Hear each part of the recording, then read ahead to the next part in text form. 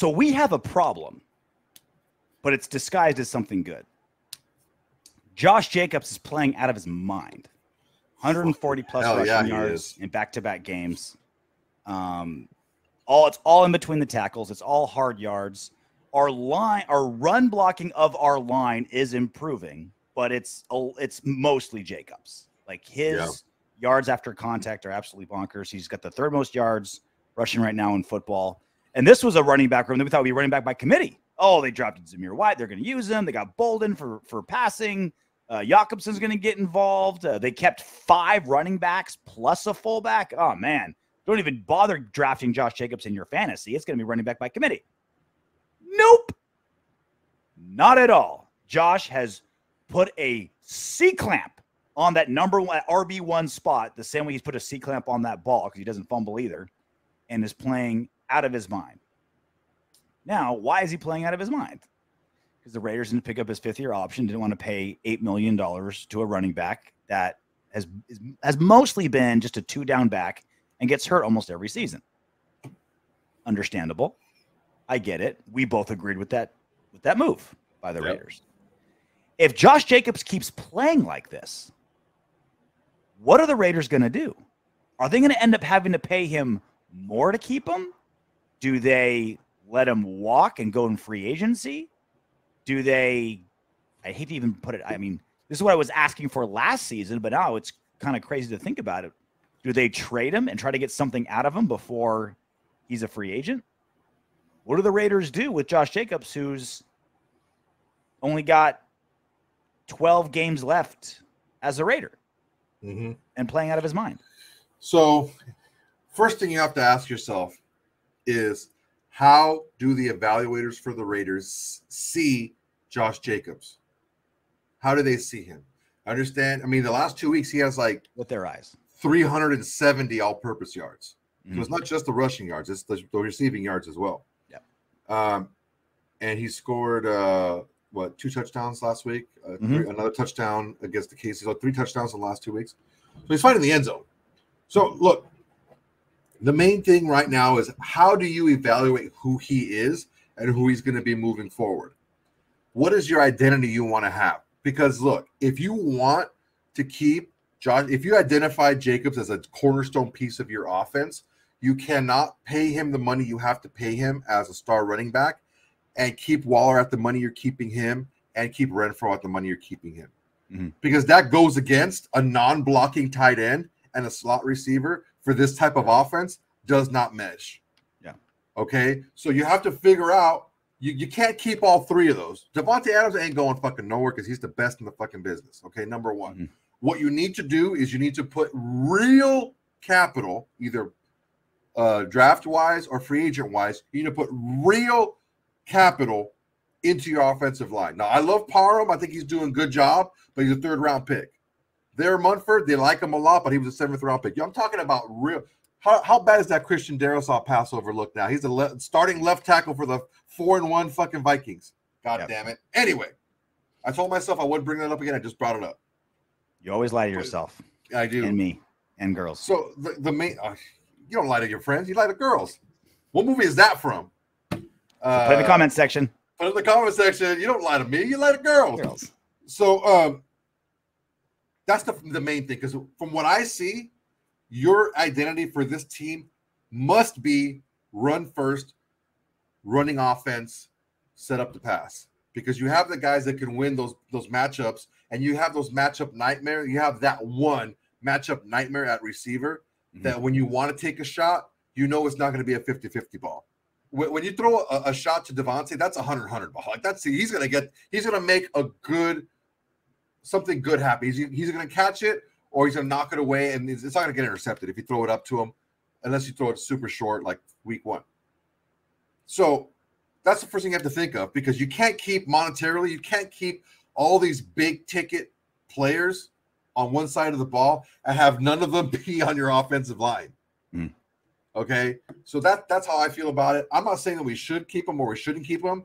That's the first thing we have to do, though. If it were me, I would keep him, and I would try to find a suitor for Waller or Renfro, because it's just too much that does not fit the identity of your team, which is running the ball. I absolutely love Josh Jacobs. Always have, always will. He runs so hard. He's so tough. The yards after contact are awesome. He never really became the passing back out of the backfield we hoped, but he's improved. He has the last couple games. He rarely fumbles. Great teaming. He's got a Raiders fucking tattoo, for crying out loud, right? God bless him. Absolutely love him. There is no way we can pay him market value. Not a chance. 0%. Here's a look at the highest paid running backs in football right now by average per year. How many of these guys do you think, how many teams do you think are happy with what they're paying these guys? Saints definitely aren't with Alvin Kamara. Cowboys definitely aren't with Ezekiel Elliott. I mean, Saquon Barkley's playing pretty good until he gets hurt again, as always. I think the guys making 12, the teams are happy with that. Dalvin Cook, Derrick Henry, Nick Chubb, Aaron Jones, Joe Mixon. Yep. That much money for those guys. Yeah. Because they're huge parts of their offense. Say what you want to say about Joe Mixon and about all the receivers they have out there. Joe Mixon had a huge year last year for Cincinnati, and it's no surprise that the games that Green Bay has lost, they had very low running back usage. Josh Jacobs is the 23rd highest paid running back currently right now, for those who are keeping track. It's just so easy to find guys that can do something similar for a tenth the price. That's the problem, right? For the $16 million to give Christian McCaffrey, they could give some dude $3 million and get half the production, maybe more, for a fifth the price. That's what I'm saying. It's like, yeah, like these guys are delivering. They're good players. Fans like them. The team would be less without them. But we have so many more uses for that $8 million that Josh Jacobs would cost us. Like that's a Pro Bowl right tackle. Yeah, if you have a solid back, if you have a good offensive line, he can make that back shine. Mm-hmm. They can make that back shine. But the thing is we don't have a solid line. So we have to figure out what to do if that's going to be our identity moving forward, because we're not one player away on the offensive line from having one of the top offensive lines in the league. Mm-hmm. We're like 2 or 3 players away from that. So maybe Parham can develop into one of those, and we'll see about the rest of the right side of the line. But we're not in the enviable position, and that Leatherwood pick really fucked us over because he's not even on the team anymore. It's a tough position, because this next year or even the year after, you're not going to have the type of line that's going to make an average running back good. You're just not. We're just not that talented unless we sign a bunch of people. But you're already seeing that the guy you have in-house is able to do that with the line they currently have. So it's a tough one. It's going to be this is the problem. It'll be a painful move no matter what. Either we pay to keep him, and it's a huge bite to chew, huge bite to take out of our salary cap. We let him go and hope that Zamir White can fill, and we're all going to miss him, and it's going to suck. We trade him, and the fan base just riots, but that means that Ziegler's looking ahead and saying, hey, instead of just riding him out. I think it also depends, too. Like, if we go 2-8, I think they trade him, right? If we win, like, 5 of the next 6, and now it's like, okay, we can salvage this season. Let's make a playoff run. Then you keep him. I think the middle part of the schedule is going to decide what we do with Josh Jacobs. Because if there's a playoff contender who loses a running back in like week 10 or 11, Ziegler's going to make that call. He's going to say, hey, you want a Pro Bowl running back? And also, this entire conversation is completely different if what happens to Josh Jacobs in the next couple games happens to him every season. He gets hurt and misses a bunch of games. Right? If he rolls his ankle again or clavicle or whatever the hell happened to his chest last season, right? Whatever injury happens and he's gone for a month, then it's not as painful anymore. And we got to understand, like, yeah, he's healthy and playing great right now. He gets hurt every season. He got hurt in college. He wasn't even a lead back in college. He was like a rotation of like 3 running backs, and he still got hurt. Like Ole Miss or something, he got hurt. That's still a thing. And 2 great games doesn't change a full NFL career of injury history. And it hurts. It pains me to say that because I love him.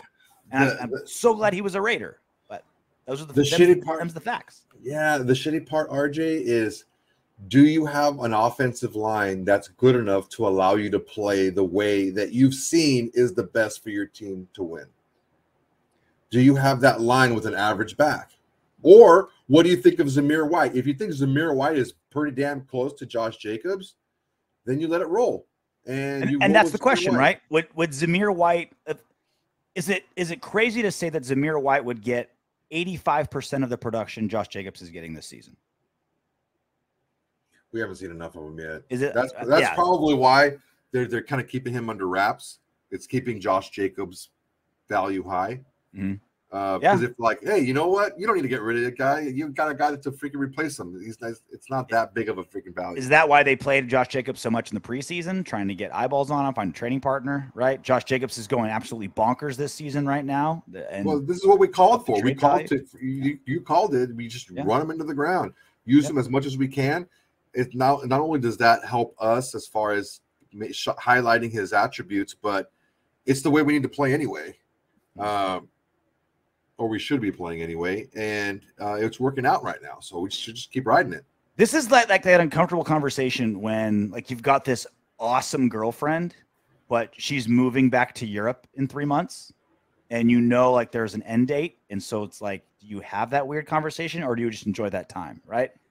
We're getting that awkward conversation out of the way right now, and we're going to enjoy the next 3 months with this buxom blonde from Portugal because Josh Jacobs is going nuts. We're going to love it. We're going to talk about all the good stuff that is Josh Jacobs for the rest of this time. But we got that uncomfortable conversation out of the way now because it's very real. It's a decision that's going to have to be made, and there's going to be a lot of pissed off people no matter what that decision is going to be. Congratulations for making it all the way to the end of our video. If you want Darren Waller to catch 20 touchdown passes next season and for Max Crosby to have 30 sacks, go ahead and subscribe and click the next video.